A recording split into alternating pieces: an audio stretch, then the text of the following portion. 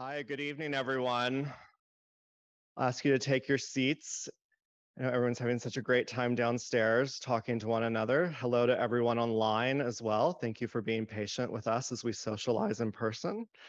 My name is Matthew McClendon. I'm the J. Sanford Miller Family Director here at the Fralin Museum of Art, and I am so thrilled to see you all in person, and I know we have a lot of people joining us online tonight, so welcome to the Fashion is Art 2022 kickoff event. Launched in 2019, Fashion is Art is an annual event series engaging the community with art, fashion, and the Fralin. In partnership with local businesses and the museum's volunteer board, the events not only create awareness for the museum, its mission and programming, but also the breadth and depth of artists and artisans from our area and beyond. Fashion is Art 2022 would not be possible without our sponsors, Annie Gould Gallery, Gaspari, Jillian Valentine, the Laurie Holiday Shop, Posh, Scarpa, and Tom and Rebecca Lecuyer. The partnership of local businesses. Visit Arsenic and Old Lace, Gaspari, and Scarpa in Charlottesville and their events on September 23rd. And Annie Gould Gallery, Jillian Valentine, the Laurie Holiday Shop, and Posh and their events in Gordonsville on September 24th. We are thankful for the efforts of our dedicated volunteer board members, especially Jane Grigg for the wonderful designs for the event, and events committee co-chair Rebecca Lecuyer for her leadership and vision. Yes, clap for Rebecca. And Jane. For more information on the events, please visit the Fralin's website and click on Fashion as Art in the calendar section. And we are, of course, most grateful to our speaker, Caroline Elenowitz-Hess. Caroline is a fashion historian based in New York City and hosts webinars on fashion history with the New York Adventure Club.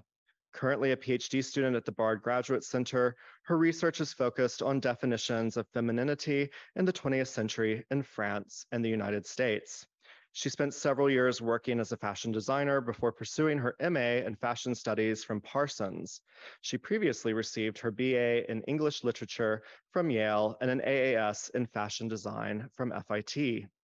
Her writing has been published in Fashion Theory, the Journal of Design History, Atlas Obscura, Jezebel, and the Bloomsbury Fashion Video Archive.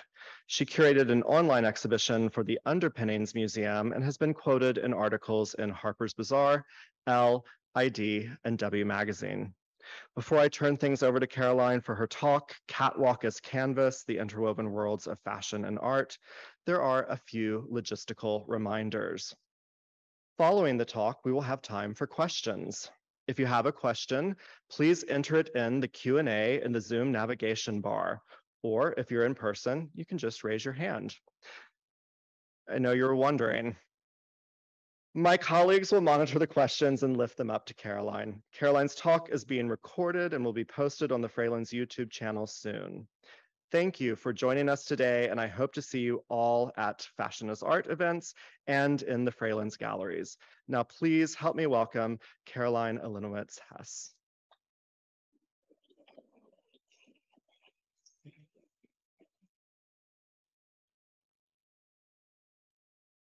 Hello, everyone. I am so excited to be here with you tonight. So excited to see some of you in person and, of course, all of you online as well. I am so excited to be talking about this topic because it's one that I personally find really exciting. And I think that the way in which fashion and art intersect is something that is talked about a lot, but we don't really break down the different categories and different ways that it happens. Well, the first question that I want to ask is fashion art? But the truth is that I don't want to answer that question because I think that that is a question that doesn't really get at the issues here. I think it's a question that's enormous and exciting and has a lot to do with the philosophy of both fashion and art. But what I really want to talk to you today about is how those two worlds connect. And I'm going to accept for now as a premise that fine art and fashion are different, that they do have differences. And I want to think about when do those differences connect and when are they just impossible to put together? So what I want to ask is, how do fashion and art intersect? The first thing that I want to talk about is when fashion is in art. And I specifically want to talk about the late 19th century, a time in which a lot of writers and artists, especially in France, were really excited about the idea of painting modern life. And so much of that and so much of the idea of what modernity was connected to fashion, because what else would be a better thing to use to show what is new, what is fresh, what is happening? So I have this quote here from Charles Baudelaire, who was a poet and cultural critic of the time period. And he says, "The artist is looking for that indefinable something we may be allowed to call modernity, for want of a better term to express the idea in question. The aim for him is to extract from fashion the poetry that resides in its historical envelope, to distill the eternal from the transitory. Modernity is the transient, the fleeting, the contingent. It is one half of art, the other being the eternal and the immovable. There was a form of modernity for every painter of the past. The majority of the fine portraits that remain to us from former times are clothed in the dress of their own day. They are perfectly harmonious works because the dress, the hairstyle, and even the gesture, the expression and the smile, each age has its own carriage, its expression, and its smile, form a whole full of vitality." And this essay that he wrote this in was actually about one artist in particular, and that was Constantine Guy. And this A House of Ill Repute is actually in the Fralin collection here. Thematically, it is a little bit more racy than I was going for, but it is very appropriate to late 19th century Paris.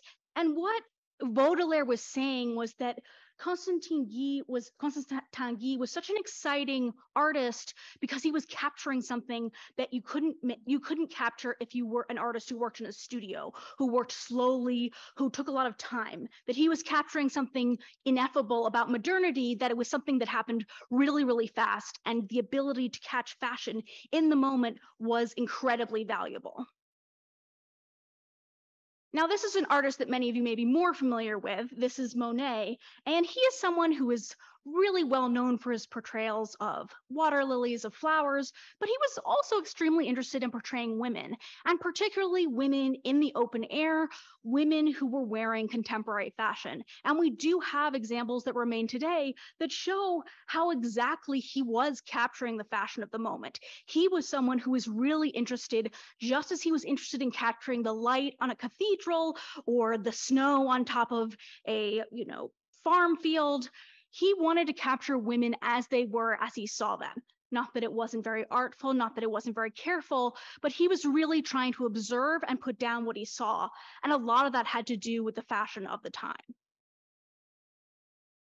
Another artist who was very interested in capturing his time was Gustave Caillebotte.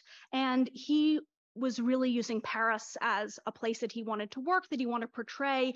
And in this work, one of his most famous, he's showing Paris on a rainy day. And what you can read from this image is the way that all the men of this period look identical to one another. They're all wearing exactly the same thing. There is this woman in the foreground, though, who's dressed a little bit differently, who you can tell is a woman, but it's also a time period in which there are these new avenues that are going down in Paris because Baron Haussmann has been commissioned to widen up the streets for a lot of different reasons we can't get into now. But the result of that is that they're really these places that you can promenade, and so that women of fashion are being seen much more on the streets. And this is an example of a walking dress that's in the Met's collection. It's very much of the same period, even though this is probably one that would be worn by a slightly higher class woman than the one that's in this in this painting, rather.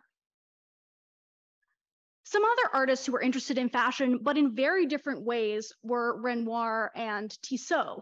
Renoir was similar to Monet, really interested in capturing the ordinary woman of the moment. So that's what we have here. He called this painting La Parisienne because she's supposed to be the epitome of the Parisian woman. She's someone who is dressed neatly. She's a bourgeois woman. She's not of the upper classes, but she looks very chic. And that's what he's trying to capture here. On the other side, we have Tissot. Tissot his whole family was in the garment trade. So he was someone who was very interested in fashion.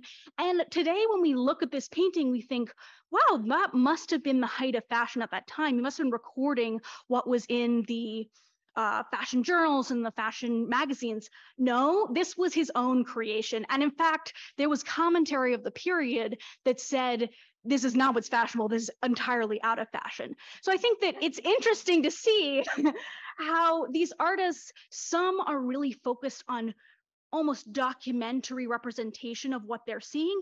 And some think, well, I think I could be a fashion designer. And so that's what I'm going to do here. An artist who I think we can put a little bit in the middle there is Sargent, who of course is an American, but he did work a lot in Paris as well, especially in the beginning of his career. And he was someone who you can see had a really masterful hand at portraying fabrics, of portraying the clothes that his sitters wore. But he was also someone in this portraiture who took a lot of leeway himself about what they should wear. He was not someone who was trying to say, oh, you come in with what you wear best, I'll portray you. He was really trying to portray what he wanted, obviously in the pay of the sitter, and these are both portraits that were made for their sitters. But I think that these are examples of different ways that artists get involved in the fashion process, that it's not just fashion and art away from one another. They're really in conversation, and that artists, when they're portraying people, think a lot about what they're wearing. And especially in the late 19th century, we're really interested in how do I portray women today? Men too, but he's in the background here. The next thing that I want to talk about is when fashion designers take art and put it in their work, because this is a kind of a different category. This is a time in which people are trying to say, okay, this is an artist, this is a fine artist, this is a painting. How do I bring that into fashion? And I think that a lot of that has to do with the way that fashion is seen as lesser, and the way that fine art, especially we'll see in the late 19th and early 20th centuries, is given this really exalted place in culture. So an artist who, a fashion designer who I think is really important to know about and to think about when we start thinking about what is a fashion designer in the 19th century and how do we understand who they are and how they operate, is Charles Frederick Worth. He was not the first fashion designer to have his own collections that people came to see. He was not the first fashion designer to have a label under his own name, but he was the one who made it famous. And so if you were a late 19th century woman with plenty of disposable income, what you wanted more than anything was a Worth gown, because that was the height of fashion. And he was the name that was basically synonymous with fashion. The reason I bring him up when you talk about art is because he really tried to model the role of the fashion designer as a kind of artist. You don't see it here exactly, but he tried to portray himself as an artist. He also had these tags that he would put in his clothing that had his signature on it. And that was something that he was really trying to connect to the idea of the artist's signature. And so one other thing that helped him out a lot, and why I included her here, is this is Empress Eugenie, and she was one of his great patrons. So I think that that as well was a part of his portraying himself as an artist, that he would have this patron-artist relationship as well. So all of these things added together were, some might say, a marketing technique, but I think that they were a way in which the fashion designer was trying to elevate his craft and trying to become an individual who was memorable in his own right. Now, this is a cloak, actually, that's from a little bit later, but I think that this is also interesting to look at as a strategy, how Worth used art to make his fashion look beautiful and to make it more desirable. Here we can see that this is a textile which is based on Dutch Old Master still lifes. That was very clearly the inspiration here. Even the use of tulips is very connected to that. But I think the one thing that's really important to know about Worth is that he was someone who worked really closely with fabric manufacturers. So a lot of these works that he did were completely custom for him. So you couldn't get them anywhere else. And in that way, he was showing this is original. Of course, it wasn't original in the same way that we would think of art as original, but I think in the same way we think of a print or even a photograph, he was having something that he created, that he had a few versions of and a few replicas, but it still had this special mystique of an artwork. This is another Worth gown that was actually made by his son, but I think that it adds another layer to the way in which he's trying to turn his um, whole company and his family's company into a kind of art house. And that was, he was trying to incorporate the city of Paris into his work. And so his use of the wrought iron railing design here, it's not necessarily clear where exactly he got that wrought iron railing from, but clearly this is something that's a signature of Paris, something you can see everywhere. And is also associated a lot with these Ancien Regime hôtels particuliers, which were the ones where you would go up these sweeping stairs. And you can just imagine her sweeping up those stairs looking just like those wrought iron railings. And it's a story that you're telling through this as well. This is also a fabric that was woven specially for him. And in fact, the railings are not parallel on the skirt. They slowly get smaller and smaller as you go up towards the waist, which was woven custom for this shape, which means it made the waist look even smaller because it was all close together, and that it could get bigger and bigger down at the bottom. So all of that was really carefully crafted and could only be made for the client who came to wear it. There are several versions of this dress. This isn't the only one, but it was still something that was very, very hard to get a hold of and would certainly make you stand out. I'm showing you Botticelli's Primavera, another very famous painting, because we're now going to move from France to Italy. And Italian fashion designers of the early 20th century had a problem. No one knew that there were any Italian fashion designers in the early 20th century. In fact, they thought that France was the only place that there was fashion. That wasn't entirely untrue, because a lot of the Italian designers of that period replicated French designs and even pretended that they were French themselves. However, Italy did have one thing that France didn't, and that was the Renaissance. So what they did is several Italian fashion designers specifically drew on the Renaissance. And when I say the Renaissance, I only mean this painting. But they specifically drew on the Renaissance as the time period that they could use to establish, actually, here in Italy, we do have a culture, we do have a style, we have something that's different than everyone else. And so the first person I want to highlight for that is this woman, Rosa Giannoni. She's really little known now because she was never a successful commercial fashion designer, but she was someone who was really, really interested in supporting Italian culture and of supporting the idea that there could be Italian fashion designers, that there was actually creativity in fashion in Italy. Shocking, I know. But what you can see here is this was something she really tried to do by connecting it to the Renaissance. This was not the only dress she did. She did a series of them. Each one was connected to a different Renaissance artist. But I think what you can see here is how closely she tried to wed it to the original, but also using the silhouette that was fashionable at the turn of the century. And this was a gown that was displayed as part of an international exposition in that time period, also to show not only everyone in Italy, but everyone internationally that this was something that they should be paying attention to, that Italy was the next place for fashion.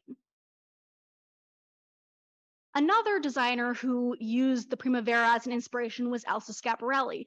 She was of Italian origins, but she actually worked in Paris. So I think there's some war. Is she French? Is she Italian? I'm going to stick with Italian for now. And this is a collection she did in fall of 1938, which she called her Pagan collection. And she really drew on the Primavera as an inspiration.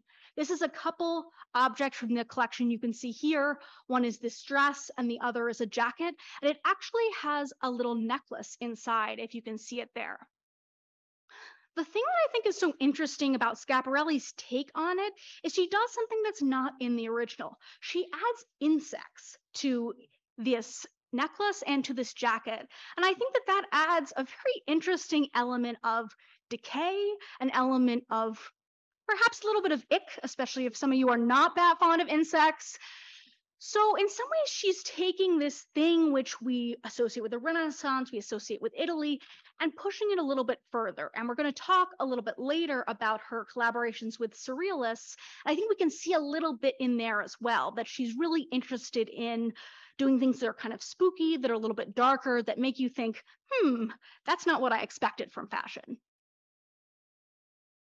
Now, Yves Saint Laurent is probably who you first thought of if you were thinking of fashion art, because his fall-winter 1965-66 collection, his Mondrian collection, is one of the most famous that he did, and the one that was copied again and again and again.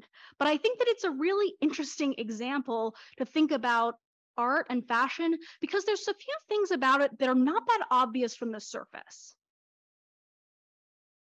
Although the thing that's most obvious and the reason it got copied and copied is when you first look at it, you think, oh, that's Mondrian. You can immediately recognize it.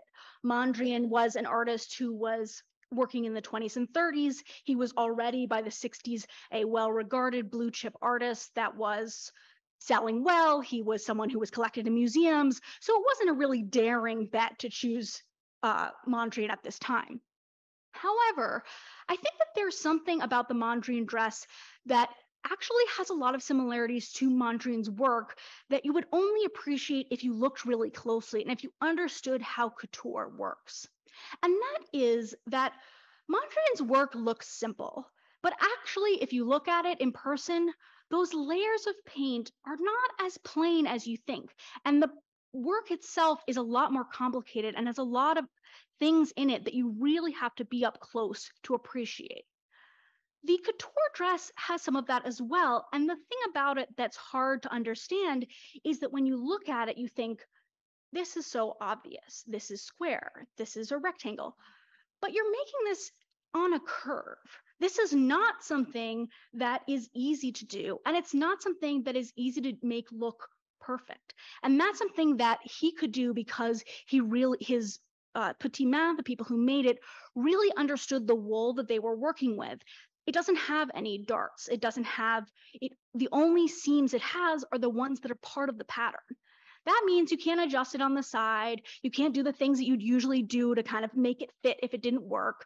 What you have to do is steam the pieces of the fabric to make sure they fit together almost like a sculpture. So that these are things that in that garment and all of those subtleties really do have a lot of connection, I think more deeply than simply, oh, they look similar, than to the work of Mondrian. And here is Yves Saint Laurent's original sketches from that collection. And I like to show it because you can see how many different variations on this theme that he worked with, that it was really something that he found very creatively exciting and that he worked with a lot.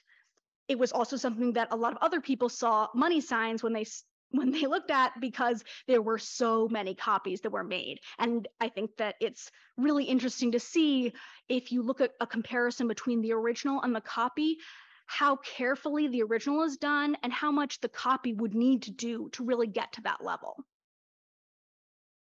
And here you can see the original. Again, I love this one photo of Muriel here because the lines are so exactly straight. You can see that even when it's on a body, it looks like it's a painting. And that's a much harder illusion than you think when you look at it.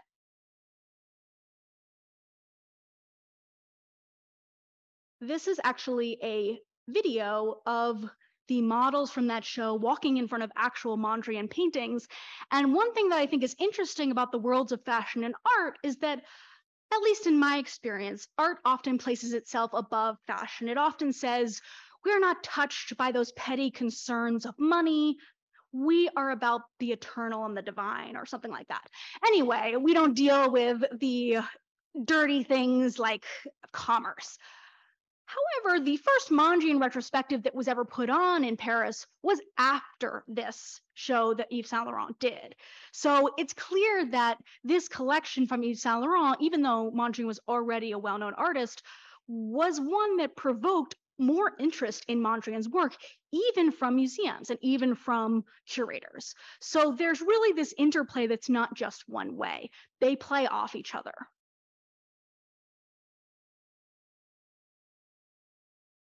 Yves Saint Laurent also did not give up the idea of including art in his fashion.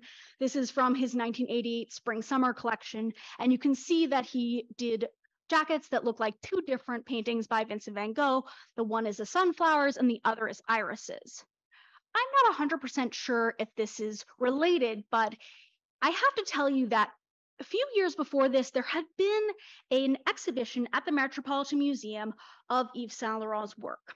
It was widely panned and criticized for being a betrayal of the Met's values, that they were showing commercial fashion from a living designer. And I do have to wonder, especially because they have that irises painting in the Met collection, is this Yves Saint Laurent saying, well, I don't care, my fashion is art? I can't say, but I definitely think that the fact that even after he was getting all of that criticism and the museum was getting a lot of criticism, they actually did not do an exhibition of a living designer for, I think, 3 decades after they did that one because there was so much backlash. The other thing that I want to talk about are creative partnerships, because this is something that is really rewarding to look at in fashion and art, that it's not just one way and that the two can communicate with one another. And if they are really good communicators, something kind of magical can happen. The first partnership I want to talk about is Elsa Schiaparelli, who we saw before, and Salvador Dali. The two of them collaborated on a lot of different things. I can't show them all today, but they really were close collaborators because they both appreciated the work of the other. And one thing that I have to say for the surrealists is that they really did think fashion was interesting, and they really did want to engage with fashion because it had all of these elements of creepiness, that there's something about mannequins that is just weird, and surrealists loved mannequins. Here is an example of Salvador Dali's telephone with a lobster, he used lobsters many times and telephones thematically in his work as a kind of dream vision. They were also connected with sexuality for him.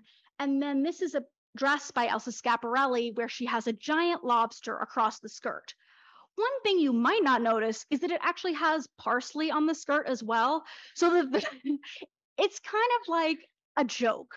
The whole thing, although it has this giant lobster that's a bit odd, it also is almost like you spilled your dinner on yourself. And I think that that kind of joke is really what Schiaparelli and Dali enjoyed together. This is another Schiaparelli dress and veil that is very much connected to Dali and takes it in a very different, much darker direction. The dress, if you can see it, is a dress that has screen printing on it, and what it looks like is rips in the dress.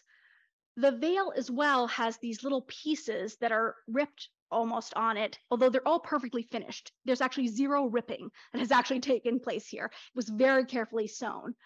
But what you see here is a dress that was inspired by this painting, 3 young surrealist women holding in their arms the skins of an orchestra. I think the skins of an orchestra is very disturbing as an idea. And I think that that's what Elsa Schiaparelli was drawing upon as well. It's hard to, I think that when we try to talk about fashion, we often talk about a kind of subconscious understanding of the political situation. And Elsa Schiaparelli was someone who seemed to absorb a lot of the anxiety of late 1930s Europe. And she was really showing that in her work. And I think that the way in which this dress looks like the skin has been ripped from the wearer is not your typical fashionable look. She also did dresses at the time that had guns, bullets as the buttons, and she did one that looked like a skeleton. She was definitely someone who was not afraid to go in a more macabre direction. Another surrealist that she partnered with was Merritt Oppenheim.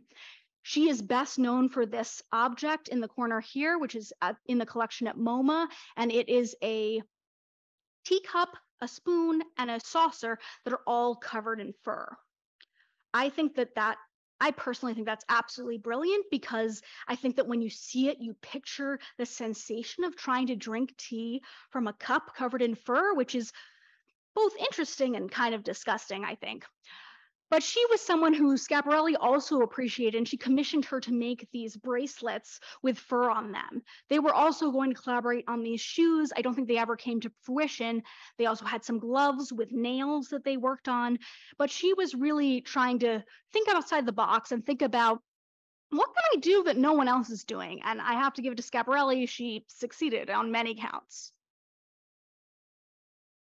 Schiaparelli did not stop there. She also partnered with Jean Cocteau, and she really liked his style of these drawings that are very loose. He was also very interested in surrealism. And you can see here that this jacket has a woman's head on the shoulder. And then as you go down the arm, there's this golden hair flowing all the way down the arm.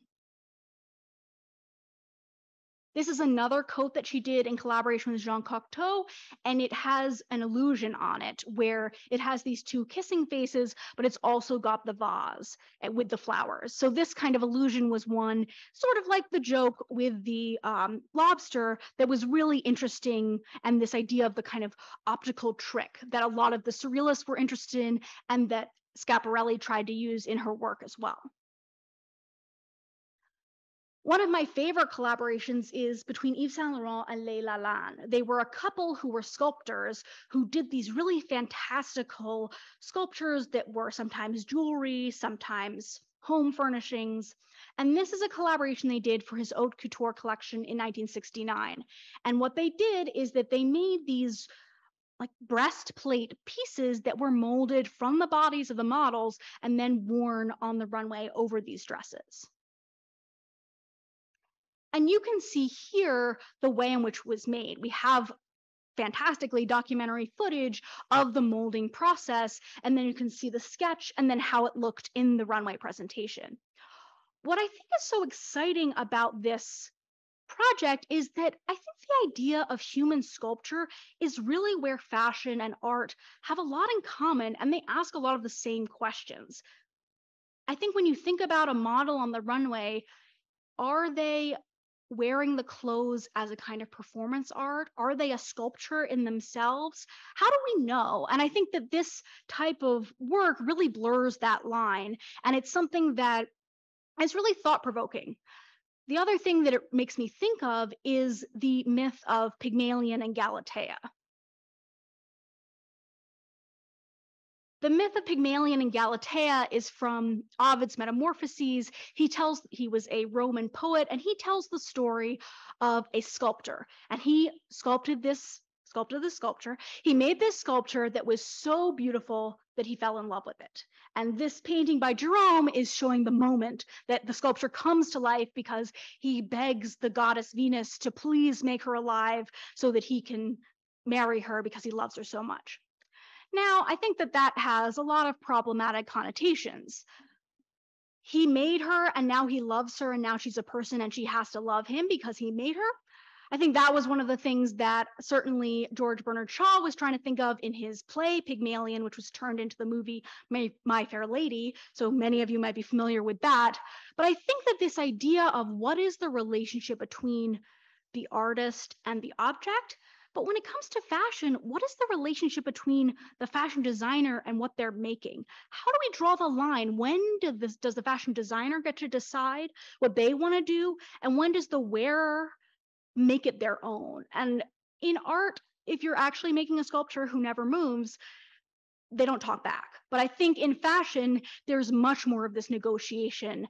How far can you push what you want as a fashion designer? And when do you have to realize that the person that you're talking about is a person? They're going to speak up. They have needs. They have comfort that they have to deal with. And that clothing is something that we go through our everyday life wearing. How does that fit into your dream? And that's something that I think is interesting when it goes weird. I think with Schiaparelli, she's trying to push the boundary of how weird can we be? But there are limits, especially when you're working with people. And I think that's something that these designers are really testing. Naturally, because that's such an interesting idea, they were not the only designers to try that out. And this is a bodice from 1980 by Issey Miyake, where he's taking it and thinking, this kind of feels like it's about superheroes. How do I get superheroes in here? And I think the question of how much is clothing a kind of armor? How much are we superheroes based on what we put on? And I think that it's pretty astonishing when a garment can ask all of those questions almost by itself. Although, of course, it's better when it's worn by Grace Jones. This is also a question that Alexander McQueen was interested in, and it becomes a very different question when you think not about whether you're a superhero, but whether you have the abilities that everyone else has. And this is a collaboration with Amy Mullins, who was a model who was missing the bottom half of both of her legs. So he made these, not him personally, he commissioned these carved lower leg prosthetics that are very, very beautiful. They're not that easy to wear, but they're a really interesting line between, is this necessary? Is this art? Is this fashion? What is this object? Is it part of her body? Where does that stop? And I think that that's something that you can also see with the kind of bodice he has. It looks almost like armor. It looks almost like a sculpture, but it also has those stitches in it, almost like she has been wounded and she's been sewn back together. So how do we define the human body, and how much does fashion get to play a part in how we do that? The final section that I'm going to talk about are designers and artists who are the same or are trying to cross the line and trying to do both. The first one I'm going to talk about is Henry van de Velde. He was a late 19th century artist. Well, he did everything, Renaissance man, but architect in particular. He did a lot of furniture design. He really felt that he could design the entire world. The entire world in this case included his wife's clothing, and he hoped the clothing of everyone he knew. It didn't really succeed in that it wasn't really necessarily picked up by the broader public, but he really did have a following. He was based in Germany at the time when he was doing this, that tried his reform clothing and were thinking, is this the new way to be fashionable and to be beautiful and to be feminine? And one thing you might notice is what's particularly common in other places at this time that we saw earlier with Tissot, for example, is the really narrow waist from the corset. This was something that he wasn't really interested in, and he thought it was better to have a kind of medieval silhouette that draped to the floor. Another group who were thinking somewhat along the same lines a little bit later were the Omega workshops, which were started by Roger Fry and the Bloomsbury Group. This was based in the UK, and they were trying to make this workshop that, again, did a little bit of everything. They did fabric design, they did furniture design, they did interior decoration, they wrote poetry, everything. But here you can see two members of the group, Nina Hamnet and Winifred Gill, who are wearing outfits that are meant to be living art. And these fabric designs also turned up in art. This is a painting by Roger Fry, which includes one of the fabric designs that you can see here. This also did not only happen in Germany, in England, but also in Russia. These were two artists, Varvara Stepanova and Lyubov Popova, who both were artists who did paintings, as you can see here, but they were also interested in clothing. Here you can see designs by Stepanova, and what I think is really interesting is her quote here: "I wanted to produce an actual object, a total material environment in which the living human material was to act." And I think that that's something that we can really see from the last two people we looked at as well, that there's this idea towards the end of the 19th century and the beginning of the 20th century that what if we could just design the entire world? Wouldn't it be better? And that included clothing. And I just think that the colors and the stripes are incredible. And these are what Popova did. She was more known for her fabric designs, which you can see here with the triangles, but she also designed coats, and she did this store window display. One thing that I think is also interesting is that a lot of times when we think of Russian design after the revolution, we think of the later designs of the Soviet Union that are maybe seen as a little bit more drab.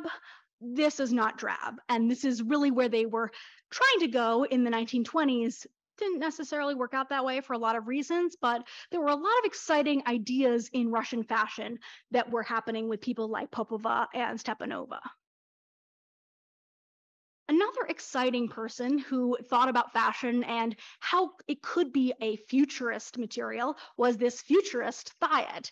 And he was an illustrator. He all the way on the end here, you can see his illustration he did for another designer who worked in Paris, Madeleine Vianney.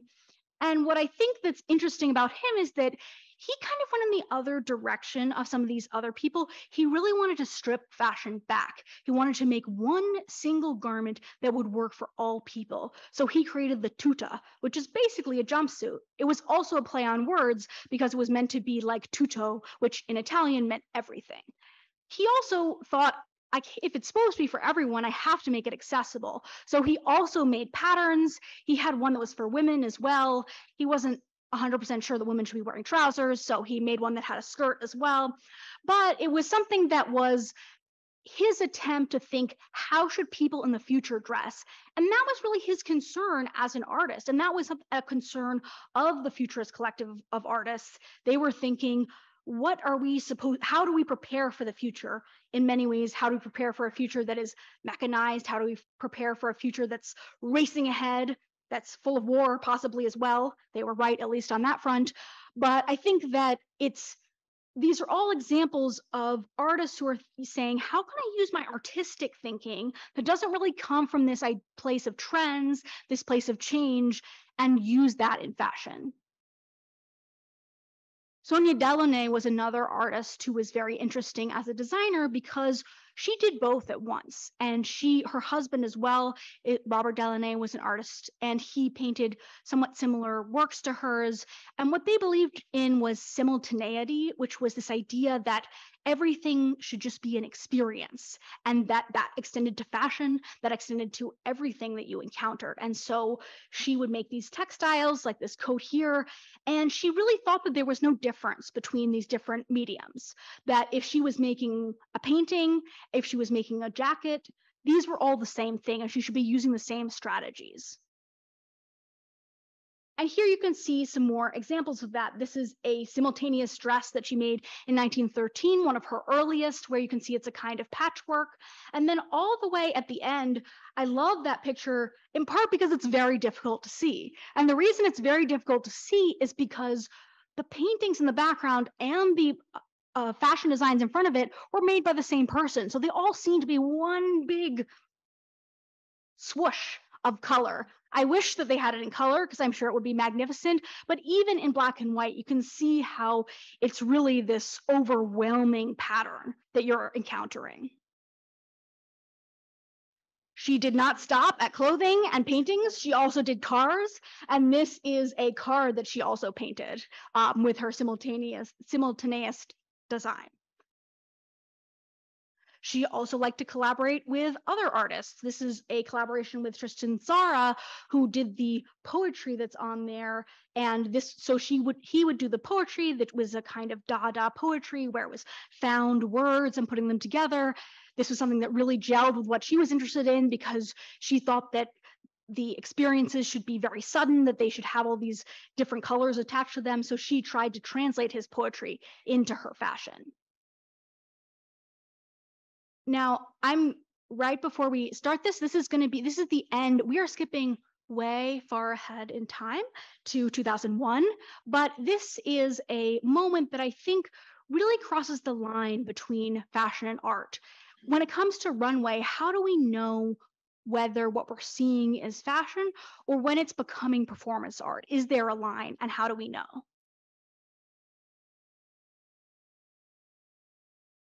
So it's totally silent because the music was copyrighted. So what you can see here is his collection Voss from 2001. It was inspired by a mental hospital. It's actually padded, the walls and ceilings, and he used a lot of found materials. So there are dresses with shells sewn all over them. There are dresses with laboratory slides sewn on them as well, feathers. So this is really a collection that puts together a lot of things that are absolutely unwearable. And you can also see that there's broken shelves all over the runway that shows you just how unwearable it is.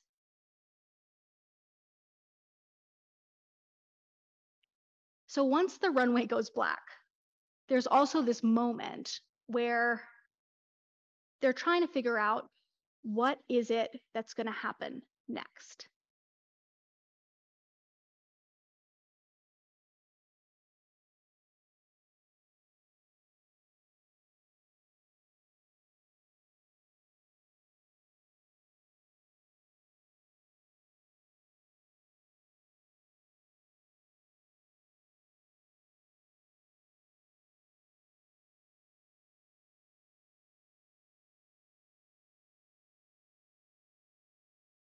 So this is a moment where they've kind of broken the rules of a runway. I mean, I don't see any models and she's not wearing any clothes. So we have a bit of an issue. The models come back, they pose, but there's really this idea that there's this moment that he's trying to give us that's somehow bigger than fashion or bigger than the runway show. It's not totally something he came up with out of nothing. This is actually a pose that's based on a photograph that we can see in the next slide. And this is a photograph by Joel Peter Witkin called Sanatorium that he did in 1983. And this is something that Joel Peter Witkin was really interested in, the idea of the macabre, the idea of disease and the grotesque. And that was something that McQueen was also playing with. And that was something that he was trying to bring into the runway as well. So I think that McQueen is a figure who it's really interesting to think about as someone who's kind of messing with us, trying to say, is this a fashion show? Is it not a fashion show? How far can I push the fashion show form until we say, stop, that's not a fashion show anymore? And I have one final video that is 3 minutes long, and it's about a recent collection from the duo Victor and Rolf, who are a Dutch fashion design duo who often make work that is trying to question what is fashion, what is art. They also don't really sell any clothes. They really just do these runway performances and then sell their perfume. Some of you may have bought it. It's very popular, but it's really interesting the way they try and say, I think what we're doing is art. And I think we can see that pretty explicitly in this runway show. This is just a very fast cut together.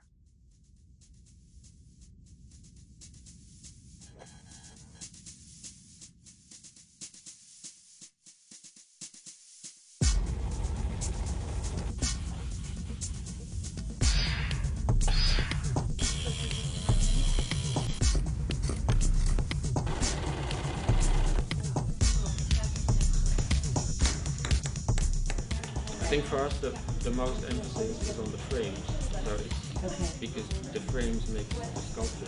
Right. So if this is the wall, 20 years wide, this will be the end result.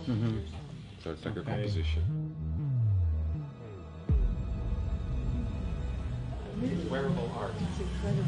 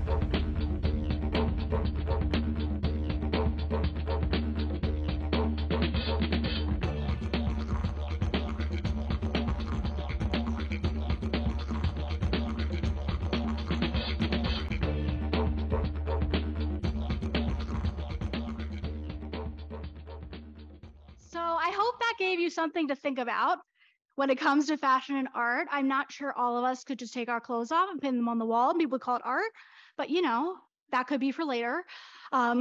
Anyway, I'm so happy that you could join me tonight. I hope that if you have any questions, you'll be able to ask them now.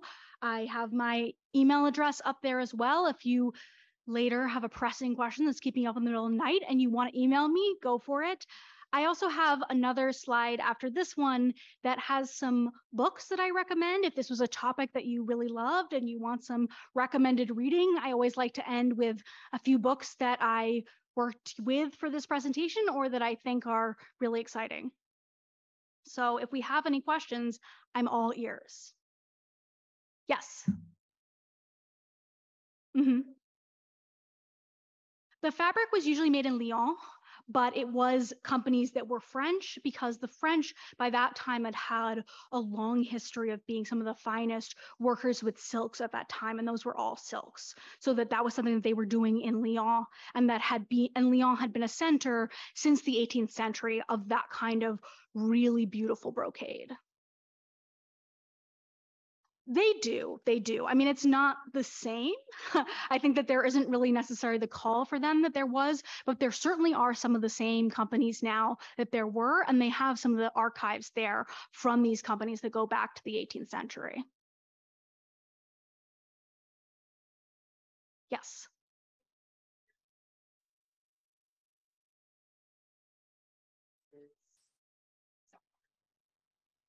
Yes.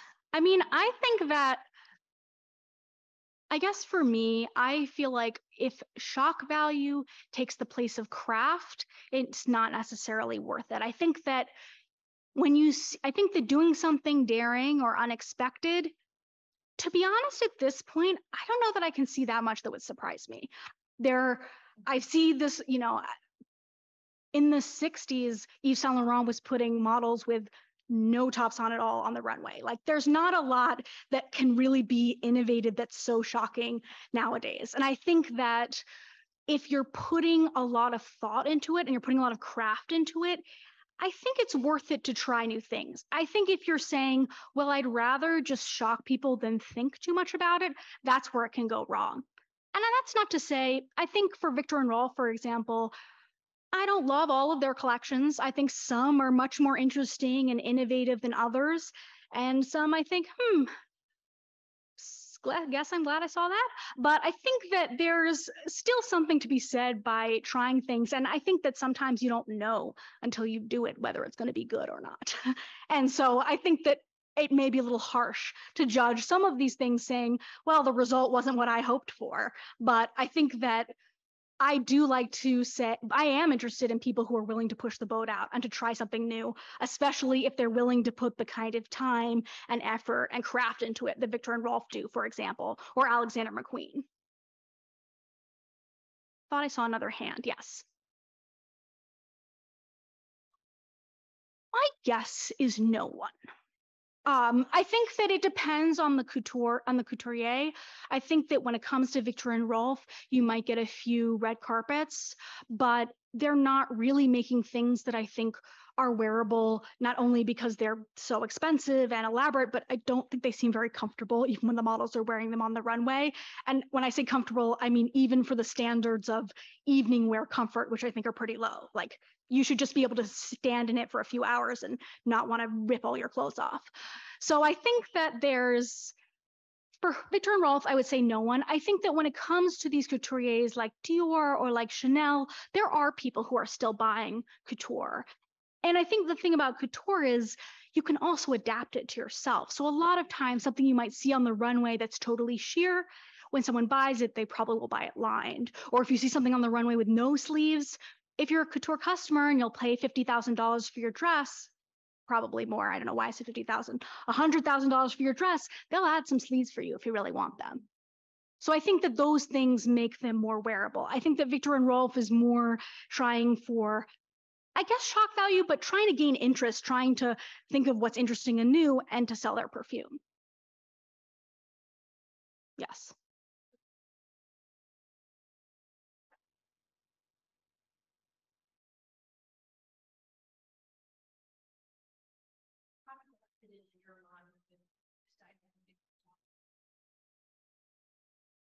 I think that that's an interesting question. I think that the two designers that did that were Moschino did one with marionettes, and Dior did a collection that was basically on almost Barbie dolls, not quite Barbie doll proportions, but were very miniature ones that were made by the same people that work in their atelier that make the big ones. So they were very, very beautiful, but very, very small.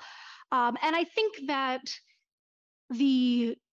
it was interesting to see how different designers tried to innovate during the pandemic. I personally loved what Moschino did with their little marionettes because I thought that it was a moment when a little bit of levity was welcome.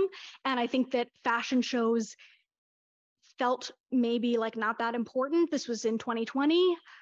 But at the same time, if they can entertain you and make you laugh at a time when not that much is that entertaining and not that much is making you laugh, I love a marionette wearing a zippy leather jacket. Yes.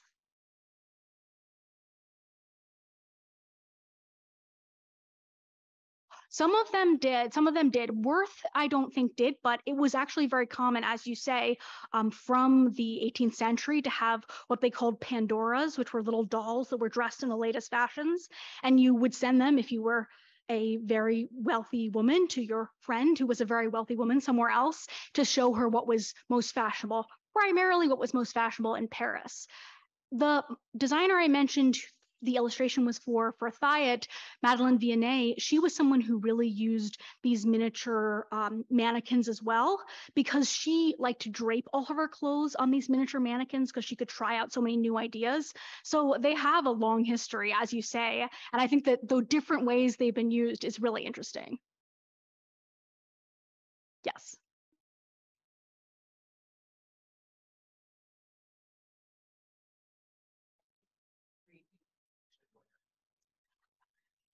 Well, one of my favorite designers is Madeleine Vianney, the one I was just talking about. I think that she is someone who doesn't really get that much attention now because a lot of her designs were pretty quiet in the way that they look.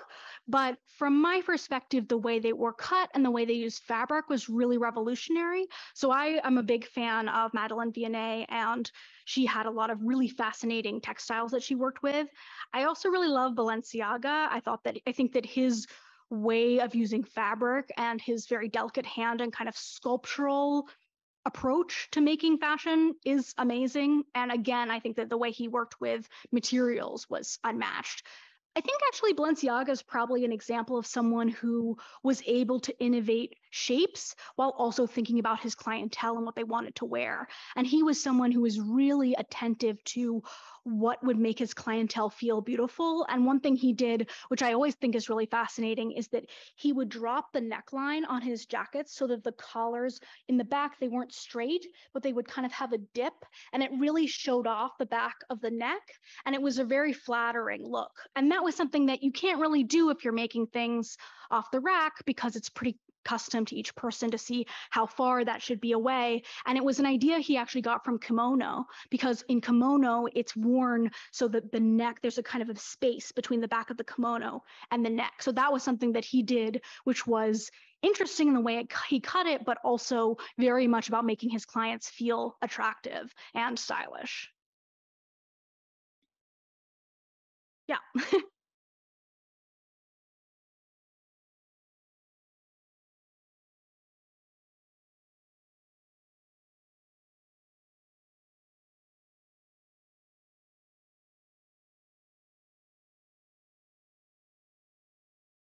Yeah, absolutely. The funny thing is, I have not, except for this room. So I did actually get a chance to look at this room, and I did think, wow, this is such a perfect room and exhibition to have this talk, because so many of these works are about how dress is part of identity and how important that is. And I think that these right here, the Martine Gutierrez, are really interesting when you think about replication and models. She's really doing something interesting with mannequins.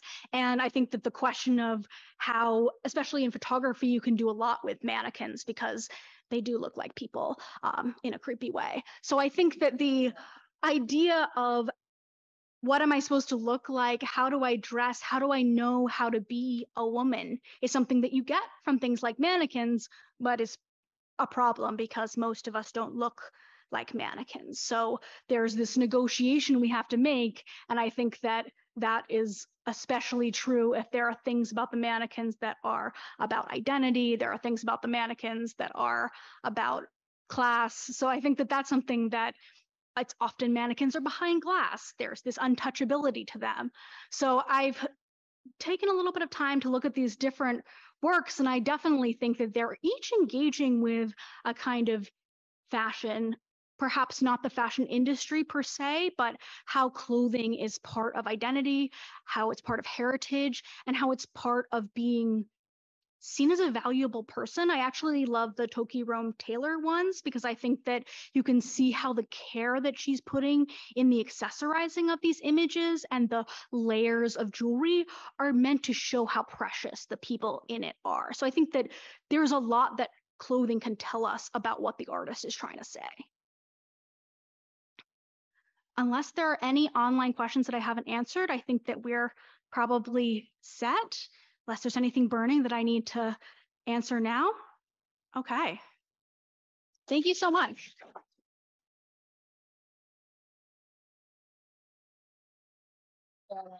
Thank you. Hi, I'm Marilyn Wright, and I am the chairperson of the volunteer board. And I would just like to say, as a textiles major and someone who took a lot of history of costume, your conversation with us today was extraordinary. It was like a continuing education class for me in particular, and probably for everyone else that's in our room. So thank you for coming to Charlottesville. I know Matthew shared who our sponsors and partner businesses were, but I don't think you can thank people enough. So I just want to give one more shout out to say that we are grateful to our sponsors, the Annie Gould Gallery, Caspari, Jillian Valentine, the Lori Holiday Shop, Posh, Scarpa, and Tom and Rebecca Lecuyer. Now we have partner businesses too that I'd like to give a final shout out to. So in Charlottesville, Artsnick and Old Lace, Caspari and Scarpa. And tomorrow, Friday, please take some time and go downtown and to Barracks Road and visit our partner businesses. And Caspari has a special event tomorrow night from 5 to 7. And then in Gordonsville, we have a lot of love in Gordonsville. So the Annie Gould Gallery, Jillian Valentine, the Lori Holiday Shop, and Posh. And on Saturday, take yourselves to Gordonsville because all of those businesses will be open as well with special events and displays for us. And lastly, I'd like to send some gratitude to ourselves, to the Fralin's Volunteer Board, because without you, and especially without Rebecca, this event would not be possible. This is our 3rd year for Fashion as Art. And Rebecca has put this vision together. I also want to give a shout out to Jane Grigg. She's not here, but she's responsible for that fabulous graphic with the year that changes and the interesting images beneath it. And then to all the volunteers who helped us tonight from the board, thank you very much. Thank you to all of you who attended, and to the people online, we are very grateful. So we have a reception now for the people that are here. For the people that aren't here, please have a drink at home. And thank you for being part of the Fralin tonight.